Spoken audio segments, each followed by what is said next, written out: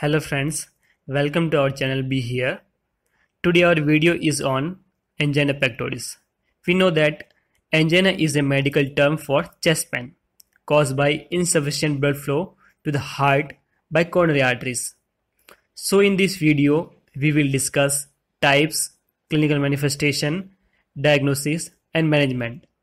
The term angina pectoris derived from Latin word angeris and pectus. Angeris means to strangle or squeezing of the neck. Pectus means chest, and it is translated as strangling feeling in the chest. Angina is not a disease, it is a clinical syndrome characterized by pain or pressure in the chest caused by insufficient coronary blood flow to the heart. And the results are decreased oxygen supply to the cardiac muscles when there is increased myocardial demand of oxygen in response to physical exertion or emotional stress. The types of angina pectoris listed in this chart. First one is stable angina, also known as effort angina, because this type of angina occurs on exertion and relieved by rest and nitroglycerin. Second one is unstable angina, also known as pre-infractional or crescendo angina. In this type of angina, symptoms are increased in frequency and severity and may not relieved by rest or nitroglycerin.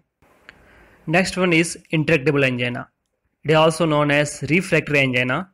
In this type of angina, chest pain is chronic, resulted by insufficient blood flow to the heart muscles, and in which treatment as medical and surgical management is insufficient. Presbyteral angina, referred as variant angina, is a temporary increase in coronary vasospasm, pain at the rest with reversible ST segment elevation. Last one is silent ischemia. It is a condition in which an inadequate supply of oxygen-rich blood to the heart does not cause symptoms such as chest pain. Clinical manifestations. Ischemia of the heart muscles may produce pain, choking, heavy sensation in the upper chest. The pain is often retrosternal, means pain occurs in the deep of the chest behind the sternum. Typically, the pain is localized and may radiate to the neck, jaw, shoulder, and usually to the left arm. The patient often feels tightness or choking sensation. The pain is accompanied by severe apprehension and feeling of impending death. Women may have different symptoms than men because coronary disease in women tends to be more diffuse and affects long segment of the coronary artery.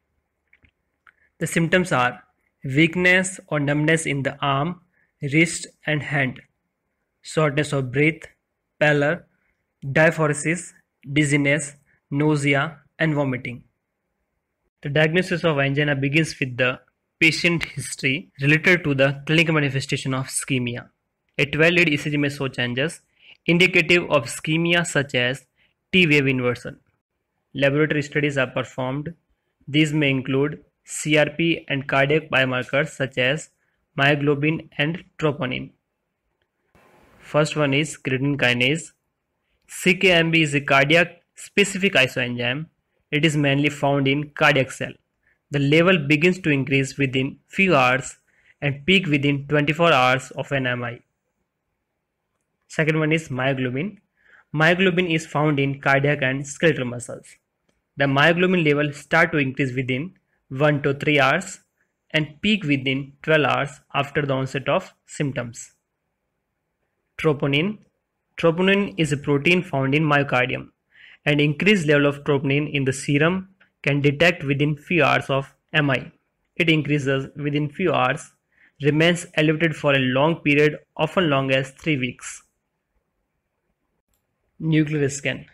Nuclear scan is a heart imaging test that helps to determine if a plaque narrowed the coronary artery. Coronary angiography is a procedure that used a contrast medium or dye and X-ray to see how blood flow through the coronary arteries. The objectives of the medical management of angina are to decrease the oxygen demand of the myocardium and increase the oxygen supply. Alternatively, a reperfusion procedure may be used to restore the blood supply to the heart. These include PTCA and CBG. Pharmacological therapy. The following medications are used to treat angina. First one is nitroglycerin. Nitroglycerin is a vasoactive agent. It dilates primarily the vein, and in high dose, it dilates the arteries. It is administered to reduce myocardial oxygen consumption and decrease ischemia and relieve pain. Sublingual nitroglycerin is ideally alleviate the pain of ischemia within 3 minutes. Second, beta blockers. Beta blockers such as metoprolol, atenolol reduce oxygen consumption by blocking the beta receptors of the heart. Result is a reduction in heart rate, decreased blood pressure, and reduced myocardial contractility to balance the myocardial oxygen need. It is also reduced the incidence of recurrent angina, infraction, and cardiac mortality. Calcium channel blocker such as amlodipine and dalgium decrease SN node automaticity and AV node conduction, result in a slower heart rate and decrease myocardial contraction. Calcium channel blocker increase myocardial oxygen supply by dilating the smooth muscle wall of coronary arteries and decrease myocardial oxygen demand. Antiplatelet medications such as aspirin and clopivas are administered to prevent platelet aggregation and thrombosis. Aspirin prevent platelet aggregation and reduce the incidence of MI and death in patient with CAD. And clopidogrel is given in addition to aspirin in a patient at high risk of MI. Anticoagulants such as heparin and low molecular weight heparin prevent the formation of new blood clot and it reduces the occurrence of MI. Anticoagulants heparin prevent the formation of new blood clot and it reduces the occurrence of MI. Low molecular weight heparin or enoxaparin provides effective and stable anticoagulants, potentially reducing the risk of rebound ischemic event and eliminate the need of APTT monitoring.